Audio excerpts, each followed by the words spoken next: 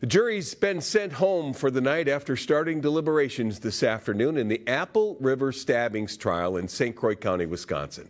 54-year-old Nicolae Miu from Prior Lake is facing numerous charges connected to the stabbings of several people, including a 17-year-old boy who died. Eric Schlu was in court in Hudson for closing arguments and joins us live now. Eric? Yeah, Kevin, the jury deliberated for about 4 hours this afternoon before headed home. They do have several counts to consider in this trial. Before they got the case handed to them, they heard closing arguments from both sides.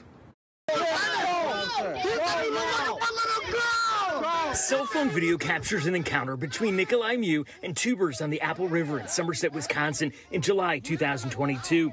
Absolutely senseless and horrific acts of violence. And all Nicolae Miu had to do was walk away.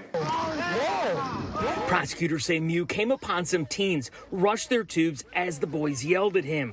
That's when women from a different group heard the commotion. Prosecutors say the women yelled for Miu to leave. He had a knife in his hands and then struck one of the women.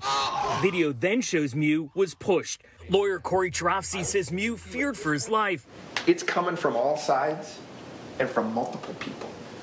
And this man, who had heart surgery, is terrified. Charofsky says Miu had nowhere to go. They push him, they slap him, they hit him again, they choke him from all directions. And Nick Miu acts in self-defense. 17-year-old Isaac Schuman was fatally stabbed. Prosecutors say he was trying to push Miu away. The defense says Schuman put his hands on Miu. 4 other adults were also stabbed, investigators say, by Miu. During closing arguments, prosecutors say Miu, in their words, lied to investigators, including when he spoke to the sheriff downstream. You didn't see anybody injured? No. Did you see anybody fighting?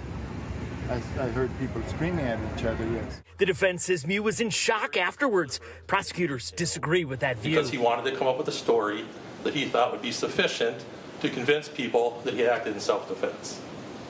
We know he lied about all of it.